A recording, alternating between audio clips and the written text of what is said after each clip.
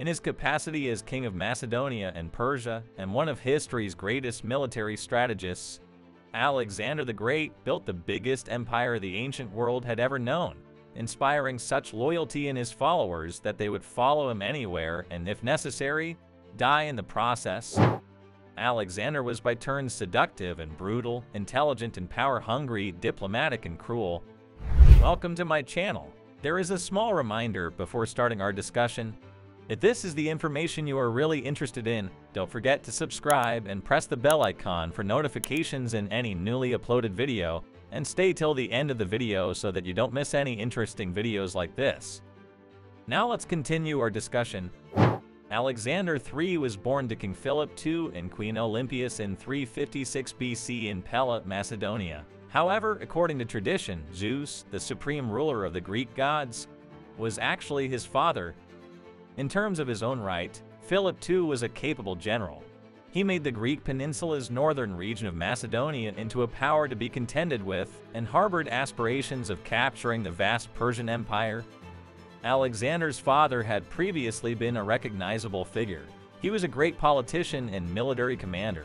He transformed Macedonia into a military and cultural powerhouse by the use of force and political scheming, which was an astounding achievement considering that Macedonia was essentially Greece's hinterland in antiquity.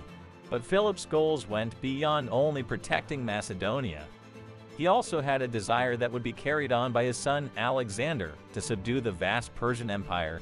When Persia was a global empire, it was a leader in many branches of science and philosophy. It was also supported by a powerful military that made numerous attempts to subdue the obstinate and resistant Greeks. When he tamed the massive stallion with a fierce attitude known as Bucephalus at the age of 12, Alexander displayed great bravery.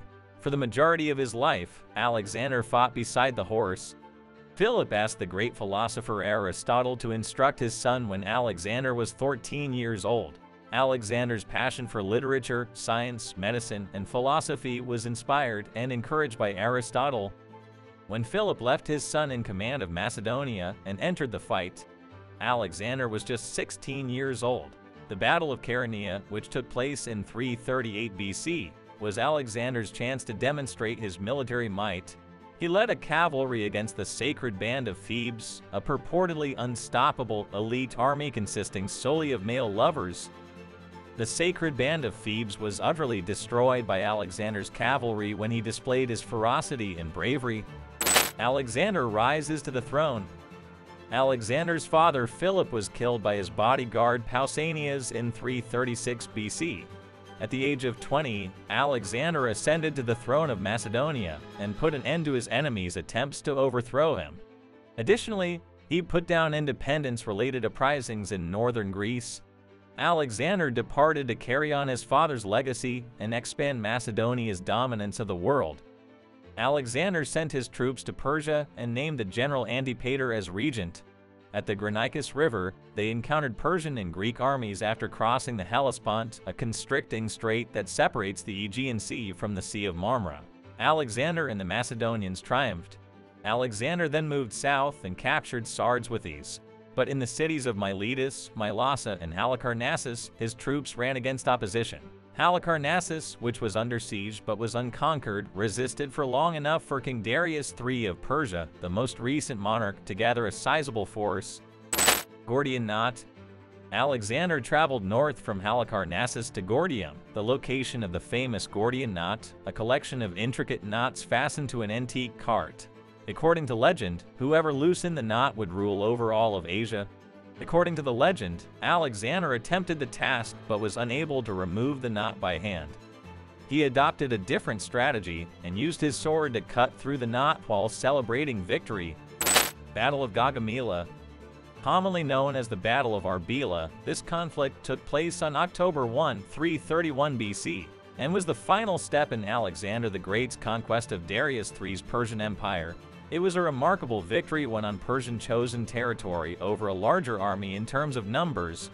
In October 331 BC, Alexander confronted Darius and his enormous army at Gaugamela after taking Egypt. After intense battle and significant casualties on both sides, Darius escaped and was killed by his own soldiers. Alexander reportedly found Darius dead with sadness and gave him a royal burial. Alexander declared himself king of Persia after finally defeating Darius. However, Bessus, another Persian ruler who was rumored to have killed Darius, additionally claimed the throne. Alexander was unable to accept the assertion. Following Alexander's continuous pursuit, Bessus's soldiers surrendered to Alexander's close friend Ptolemy, who had Bessus killed and dismembered. After Bessus was defeated, Alexander enjoyed complete dominance over Persia. Battle of the Hydaspes.